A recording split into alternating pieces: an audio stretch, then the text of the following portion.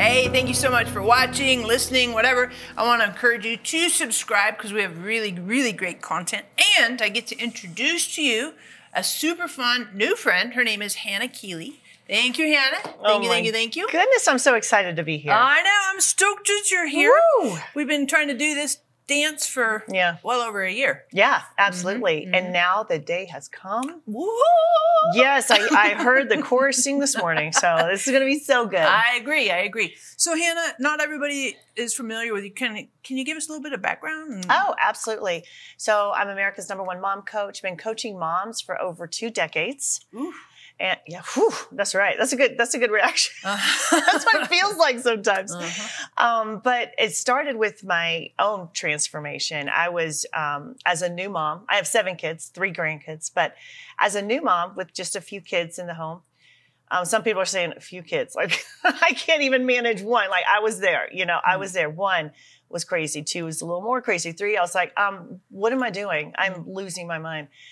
So here I was, totally out of shape, so deep in debt. I was like, I'm going to be like 140 before we even like get to pay this off. It was just like, just so broke we couldn't pay attention. But just my life was not where I wanted it to be. And from that point, I really, and I'll tell you how this happened, but just through this moment I had with God, total breakdown, he told me what to do. I did it. And that led to me creating this entire coaching industry for moms. So I've been studying the mom brain. I know how she operates. I know what stresses her out. And I know also what can change that. So that's what I'm about today. That's totally cool. And your kids, you have 7 kids. What's the age range for My oldest is 28. My youngest is 15. Nice. Yeah. Nice. So you've endured lots of teen years, lots of toddler years. But see, I loved the teen years. Like it wasn't like enduring. It was, for me, every single age was fun.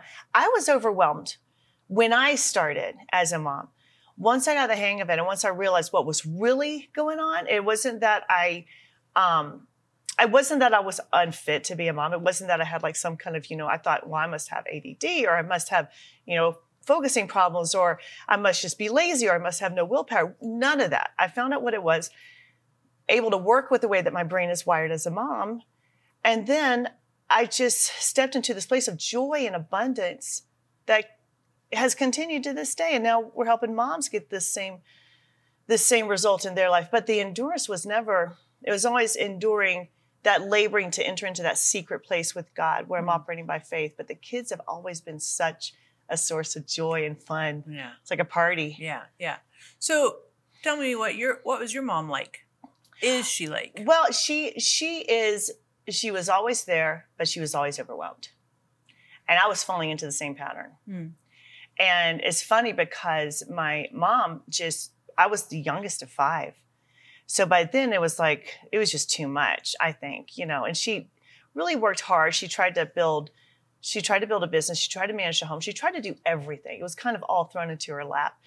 And, because it was kind of overwhelming, my oldest sister, Regina, actually became more like a mom to me. And we have a 10-year age difference, but it's funny because I think a lot of the reason why I have such imagination and creativity is because I was, in a way, raised by my oldest sister, who was a child as well. Sure. So it's that's a whole other story. But it was very interesting, our family dynamics. But we have to this day we are so tight. We have such a tight family. So did you grow up in Virginia too, like out near? I grew up in the Southeast. Okay. So we went. I was born in Dallas. But as just a little child, we moved to the Southeast. So I grew up around South Carolina, Georgia. Nice. Yeah. Nice. And so you have 4 siblings that are older than you. Did you do public school? Did you do activities in high school? It's funny because my dad said now homeschooling was not a thing, but I was born in the 60s. Sure. Like homeschooling was not a thing. But my dad said if he could have it, that was an option, he thinks he would have homeschooled because I had such a hard time in school. Notes sent home every day. I was placed in special ed because I couldn't pay attention. Funny, but yeah, so school is kind of a blur. But when I got older, in high school, loved it because I was actually taking advanced courses because I was challenged. Yeah. So yeah. That's pretty cool. So what did you like most in high school? Subjects did you like? Well, it wasn't so much the subjects as what I could do to get out of actually taking the subjects. Oh, serious? So I would every activity there was, I would sign up for it because it meant I could cut class legally. And then I would make decent grades. So if I could, just be in my own little world of imagination and show up for the classes and take the test, that was fine. But yeah, I was a statistician on the baseball team. I didn't know anything about stats. I'm like, I'll do it. You did the book? I did the book. Serious? I volunteered for everything. Can I cut class? Is that allowed? I'm in. What, cleanup duty around the dump? Serious? I'll do it. Yeah. You're on student council? Student council, vice president, student council. Huh. Yeah. And did you do yearbook? The girl who never showed up to class, vice president of student. That's funny. And yearbook? You did yearbook? Oh, I did yearbook. Yeah. And the student newspaper, all that stuff? All the things. Mm-hmm. Yeah. Did you do like clubs and stuff afterwards or not really? Well, my first club was actually when I was 8 years old. I am the proud founder of the Bionic Woman Fan Club. So that was actually my first club, leadership role. And then my first business I started when I was 9. No way. So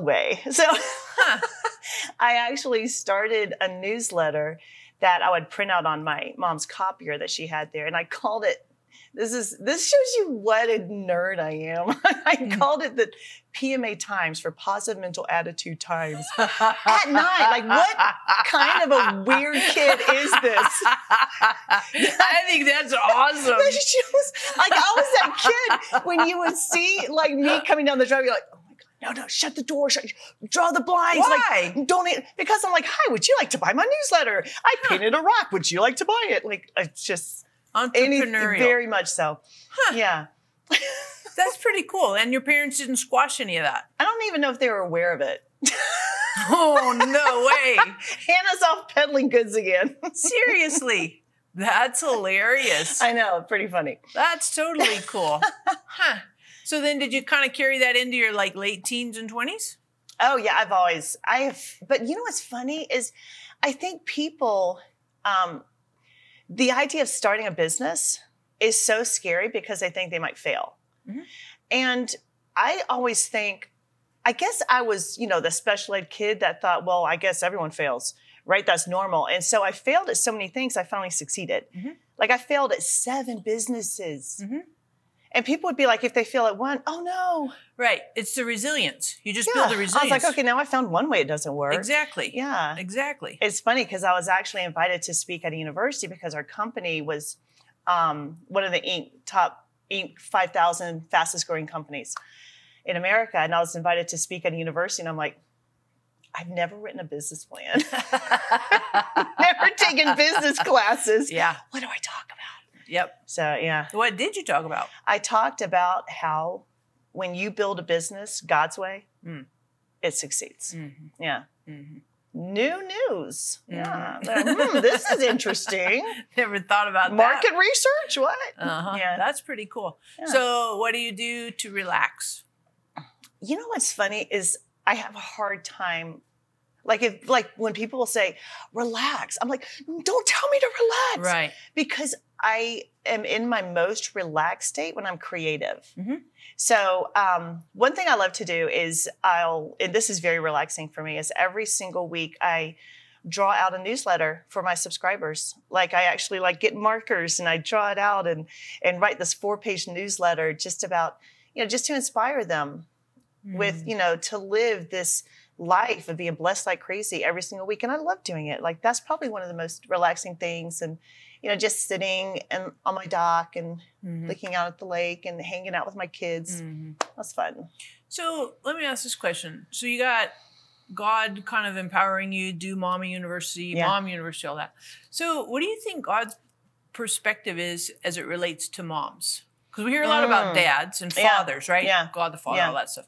What do you think God's perspective is for moms? Well, it's funny because I think he's the same. I think the qualities that we look for in God the Father, is also God as that mother role too, the nourisher, you know, the compassionate, the one who, it's funny because Shaddai even means the breasted one, like you're the nurturer, and so when we see God as our source, like think about a baby, their source, 100% their mom. Like I, you know, took care of all my 7 kids. I was at home with them. I nursed them all. You know, when they were up, I'm there. And so I think about that same spirit of God that is like, no matter what you need, I already have the source. Even the desire of your heart, don't squash that down because I put it there and I'm enough to fulfill it. And so I love that aspect of how much of a nurturer and a source he is. Mm-hmm. That's pretty cool. Yeah, I love that. That's totally super cool. So I want to thank you so much for watching today, and thank you for subscribing. Hit the notification bell right there. That'll help you know when we post new content. And here's a question for you to think about. What do you most like about a mom? I'm not going to ask about your mom because some of you watching, listening, you're like, no, I don't like my mom. But a mom. So somebody who is maternal towards you or that you think is a mom. What is the characteristic you like the most? Like, what? Well, that makes you think a little bit. And there's nothing wrong with some of that, like kind of thinking perspective stuff. And of course, we're going to have this amazing, fantastic joke today, which you will thoroughly love because I planned it like just for your pleasure and enjoyment. And so I had it here. I took a picture of it on my phone, and then the picture disappeared. So now I'm finding it. So thank you for being patient and not being cranky. Here's your joke. Bruce Lee was fast, but his brother suddenly was faster. Suddenly. Oh, my Lord. Even the camera operators, they're like, so next joke will be really, really good. Thanks again.